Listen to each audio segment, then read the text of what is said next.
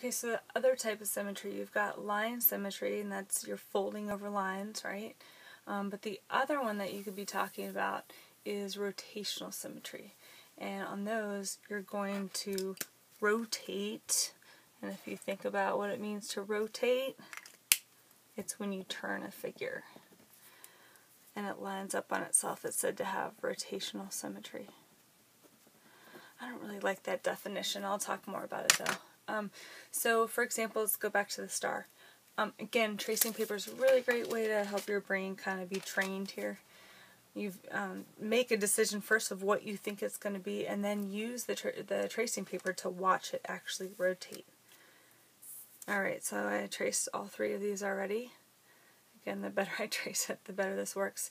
So again, when you rotate, you're turning around a point, right? And if there's a point of symmetry, it's going to be somewhere in the middle. So most people can say, oh yeah, this is going to turn, yeah, oh yeah, I'm going to be able to line that up, right? Okay, so once you start turning though, how do you know how far you've turned?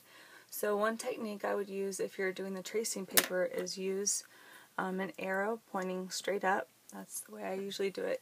And then I start turning it. I hold it on a point. Again, when I turn, I'm turning it about a point. So here I go. I count how many times it's going to land on itself.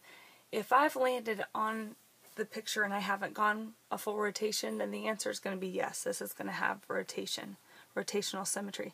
Sometimes you're asked about a degree of rotation. So let's start back over. How many times can I rotate this and it lands on itself to get all the way 360 degrees around? Okay, so 1, 2, 3, 4, and 5, and I'm back to the top. Okay, so again, this is going to be a yes, this has rotational symmetry.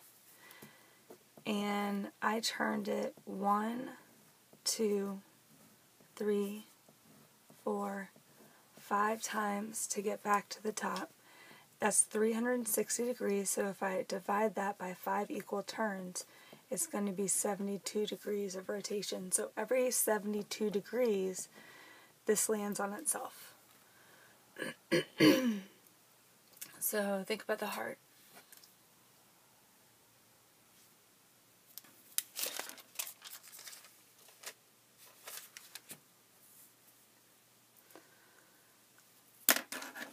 I'm going to do my arrow pointing up.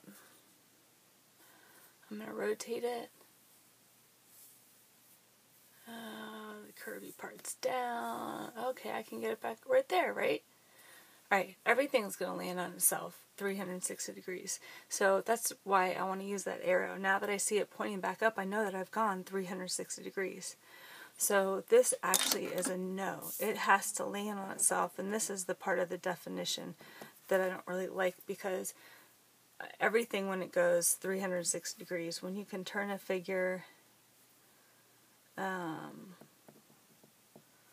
less than 360 degrees and it lines up with itself, then it has rotational symmetry. This, I had to go, when I started with the arrow up, the only time it landed on itself was when I went all the way back around at 360.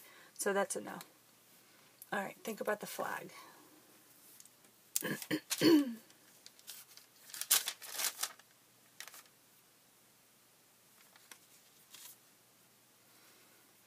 Alright, I'm going to use my arrow.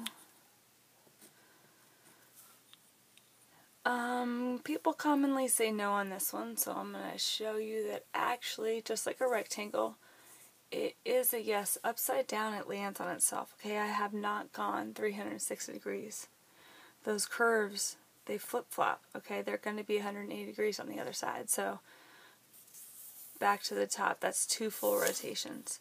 So if I started with the arrow pointing up, it's going to land on itself when it's upside down, which means that yes, I haven't quite gone 360 degrees, and then again back at the top.